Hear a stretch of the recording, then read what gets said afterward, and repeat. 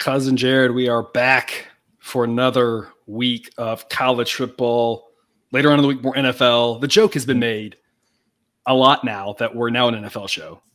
Folks, if you aren't watching the NFL shows, then you are just missing out on all of the world, it seems like. I don't even know what else to say about the NFL after another profitable Sunday. It seems as if you and our friend Jake can do no wrong. It's really wild how well NFL's gone. Also good news, our show picks last week in college football went 11-8, I think, plus on the show picks. The show picks for college football on the season are positive. That's fun. Yeah. The A grade picks didn't do quite as well for us. Cousin Jared, we've talked a lot, so I just kind of want to give a brief, summary of our discussion. We talked a lot about the spreads this year. College football is wonky. That's what we love about it. Yep. Upsets happen. We've talked a lot about the money lines being where it's at. And if you follow me on X, sure. Sure. Right. The guy who tracks a bunch of different models has shown that Sideline is one of the few models that's beaten the spread with regards to straight up winners. And that's kind of what we've talked about. We've got a lot of these wrong team favorites, and we had one with New Mexico on the Saturday show. And that was when we talked about, hey, wrong team favored. We love it. Even if it's a small edge, we love it. Take the plus odds on a 50-50 type game. Yep. And that's been where our bread and butter is. So we had a lot of discussion about how to focus in on those and play a little bit less spreads. Not that we're like abandoning them, but focus a little bit less, be a little bit more, judicious. Yeah, thank you. Thank you. Yes, thinking about those a little bit harder because those are just a little bit tougher with the bigger spreads. Someone's got to think about the spots and weather and all sorts of stuff like that. And so just really how do we maximize the good and minimize the bad, and or take the bad and weed out the bad so that we can take what's good in that other bucket. So we've had a lot of discussions about that. Did I summarize it fairly well? Well, yeah, and I would say all of that also applies to totals as well, where we're making picks, 5 days before the game's being played, and we don't know what the weather's going to be like, or you find out somebody apparently hasn't practiced all week, and we find that out 6 hours before the game starts. So anyway, everything you just said, we kind of took that approach with totals as well. Yes, and I do remember that last year we had that a lot, where we would come out on Sunday night and have this long show, a bunch of totals, and then by like Wednesday, some dude in the comments is like, "It's supposed to be snowing." And it's like, we didn't know that 3 days ago. You're so much closer now. So trying to again focus on and maximize the good. Take the other things that have been maybe a little disappointing, and how do we find what's good still there? So we've done a lot of work. Biggest thing is things are going well. I'm really pleased with this model. I want them to go better, and I'm not going to rest until they're better, which means I'm not going to rest until I die, because it's always able to be made better. So that's how I feel about this. We'll get going here. We've got 6 college football Saturday games to talk about. All spreads, either dogs or favorites, depending on what we like. We've got an A grade play for you in the show, and we've got 3 more picks at the end. We've got the Cousin Jared Mountain West special to wrap us up with, and one of the games in the after show, the extended cut study hall version of the show, is the one that when we started off, you and I both were like, this is the B grade play that is an A grade in our hearts. So we've got some good stuff in those last 3 picks. If you're not with us on Dub Club, that sign up link is in the show description. It's under $1 a day. You will get your bang for your buck with all the stuff between college football, NFL. Most of the A grades live there, and the A grades have just been rocking it for us for the most part in both sports, and college basketball coming soon, 2 weeks away. So sign up in the show description and get you those last 3. I know, right? Jake is salivating basically. He's in the cave, like preparing. I need to get in the cave. I need to get in the cave preparing, bring out the model and like dust it off and be like, are all my data feeds even like gonna work at this point? Like who changed URLs? Like, well, and I know that Ken Palms talked about this too. He talked about that first game. That's like a noon game is great because it like tests them to like all their data feeds. Are they actually working again this year? Because you never know what changes year to year, right? Yeah. That's exactly right. I feel like I know a lot about college football, but then Jake can like list off who's scrimmaging each other in college basketball. And it's just like, he's on another level. So. With 3 times as many teams. Yeah. Anyway, hopefully I'll let y'all handle that exclusively until after the new year. Yeah, exactly. Hopefully that was entertaining for y'all. Either way, though, we'll move on. Noon Eastern, UMass and Army. Folks, y'all wanted some bad football, so we are going to UMass and Army is going to be some bad football. I've got UMass dead last. Army's not bad, despite what you might have seen. Yeah. Or what you might have started to see and then turned off the channel and discussed. That was me. Against LSU, we got the over barely by the hair of our chinny chin at least on that one. Yeah. Army's a better team than that. And UMass is nowhere near LSU. LSU's playing some better football now. They're really turning it around too. LSU and Florida are two teams that looked a little bit rough early on and are kind of like, Tennessee as well. A couple of these teams looked a little bit rough at times early and are turning around. Maybe Alabama, right? In a lot of these, maybe playing a little better. Now LSU's one of them, right? UMass is no LSU. UMass defense is like on another planet, which is what drives them to last place. Model says Army by 15.6. Army -9 is a B grade. Cousin Jared, what you got for us? Despite what you may have thought coming into the week, LSU's defense is substantially better than UMass's. You may not have thought that based on everything that you've seen from LSU this season, but UMass is the worst defense. Like, there are very few things that I can just tell from my naked eye. Like, I need sideline to kind of differentiate, things for me. I didn't need sideline to tell me UMass was the worst defense in college football. It's terrible. And so what I will say is, grab this at 9, obviously. That's what we're telling you to do. But I think maybe even more so than like 10, I think 10.5 or 11 are going to be your key numbers here, because I don't think Army's going to kick a field goal. I think that UMass may kick one, maybe. But then, that's going to turn, push at 11 or, if it ends up being a relatively close game, or win at 10.5 as opposed to the 9. I don't think 10 is necessarily as important in this game because Army's going to go for it on 4th down. UMass is going to be more than happy to give up chunks of yardage at a time. Army, great bounce back spot. Could not ask for a better spot coming off of that shellacking at LSU. UMass will be more than happy to give up a few points this coming Saturday. Yeah, a couple of notes off of that. First off, UMass did have a bye last week, so they've had an extra week to prepare for the triple option. UMass's defense is so bad, I don't really think it matters. Hey, Baylor took their bye week and decided to completely remake their offense, but they've actually got some talented players. They were underperforming and massively disappointing to alum like myself and fans and people who backed them, but they had some talent. Like UMass, they're just not going to have the talent. Like, we know that, right? So it's not like you can, and remaking an offense at least changes your identity. Like, I don't know how you really remake a defense prepping for a triple option.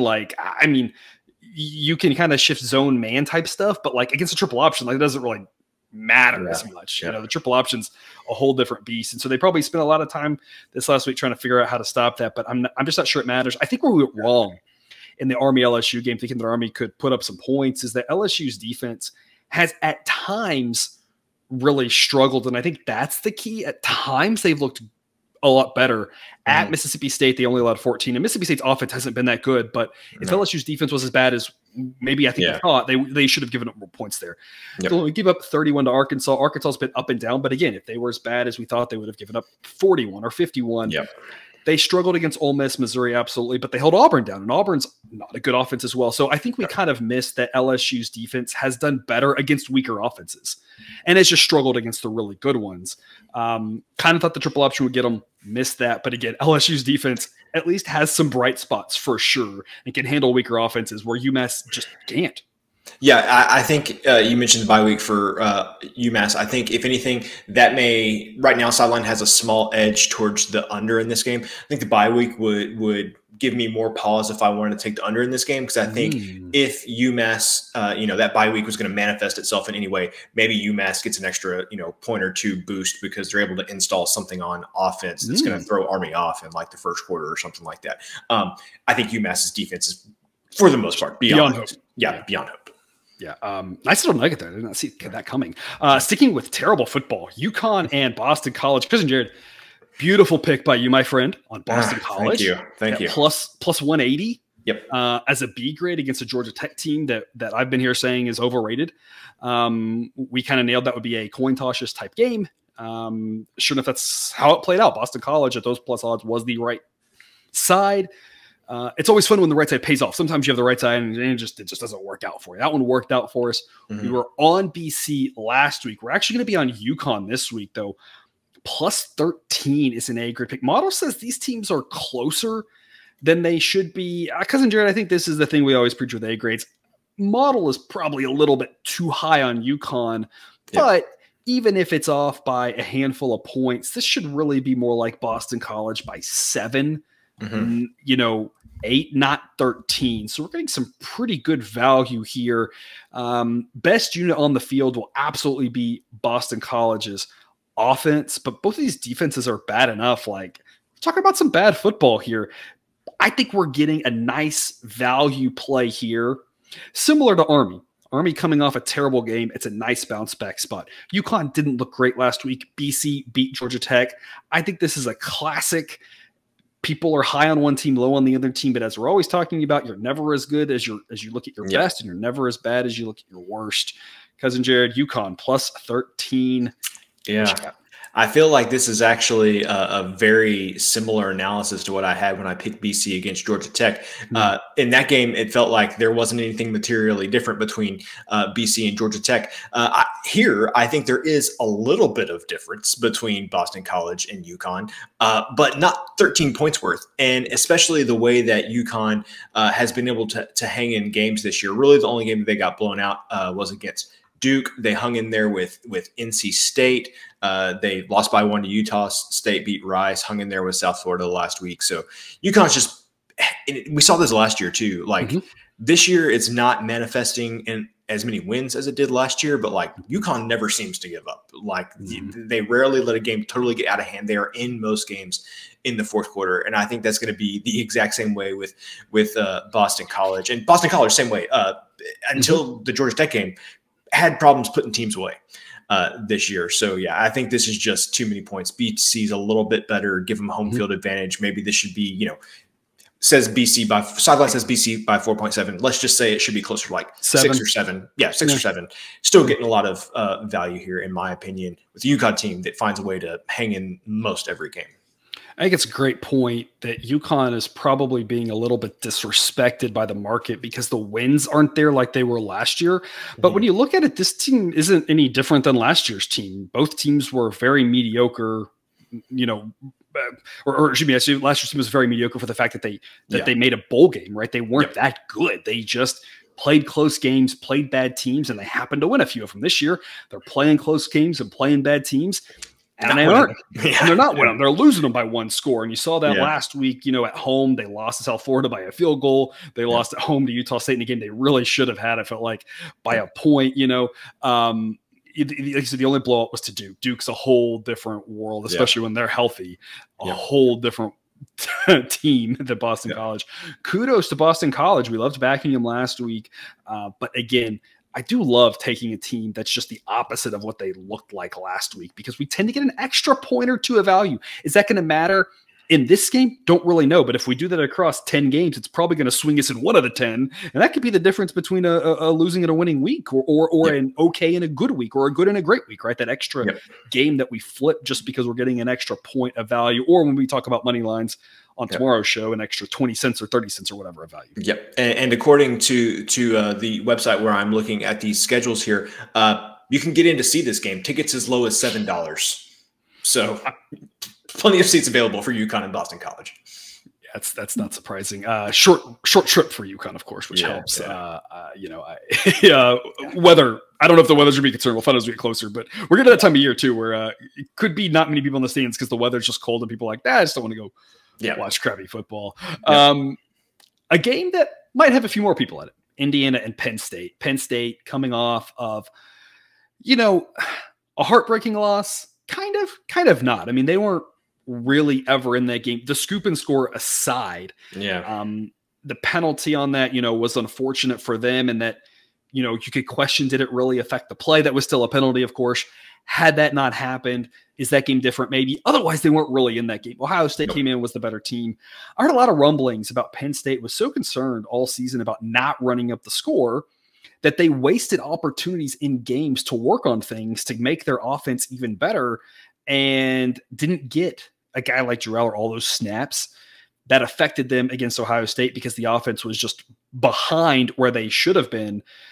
Their defense is fantastic, and you can see that on screen, still ranked number 3. Their offense is taking quite a hit. Allers dropped out of the top 20 in quarterbacks, not looking as strong as he did early on. But here's the thing. Penn State blows out conference opponents, not named Ohio State and Michigan. We said it last year and rode that. We've said it this year because we have rules around here. The rule is Penn State's not playing Ohio State or Michigan.